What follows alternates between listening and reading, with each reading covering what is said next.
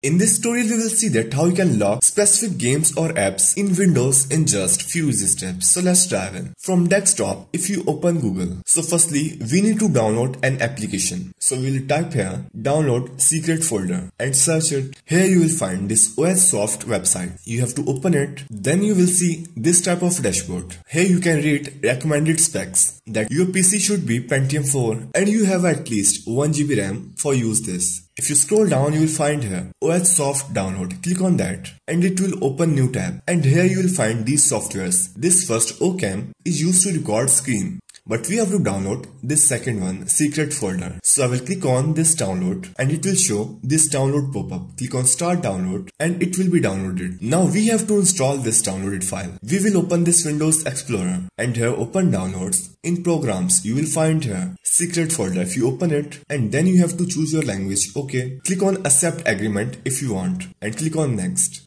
Then it will start installation. After installing this, it will open this window. Here you have to create your password. You have to write your new password and then write same password to confirm it. And then you have to write your recovery email address to help you to recover your password if you forget your password. After writing your email address, click on OK and it will take some time. Then you will see dashboard like this. Now to lock any file, click on add. It will open this, your PC storage. So we have to open this PC and C drive. Here I can see in program files there is an Audacity software. I want to lock that. So I will select it and click OK. And you can see that it's locked now. Now if I try to open this Audacity, it will not open because we already logged in. Now to unlock it, simply select it and click on unlock. Now let's try again to open it. It's opening now. So that's how you can lock specific apps and games on Windows in just few easy steps.